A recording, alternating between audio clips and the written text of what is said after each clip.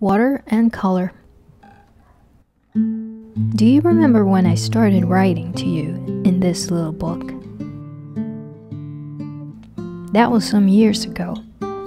Do you remember why? It was because of water. I wanted to understand how it worked on paper.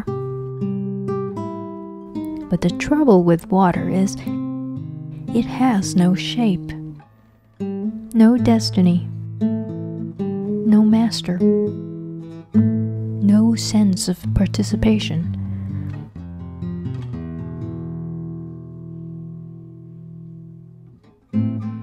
What I need is something to hold it together.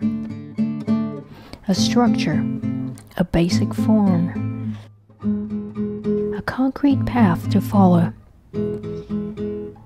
Oh, it's all very nice to be fluid, full of energy, open-ended, and changing.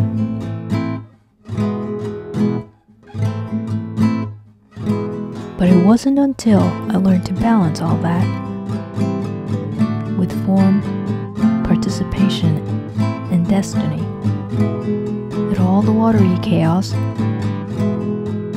turned this blank paper into a little painting.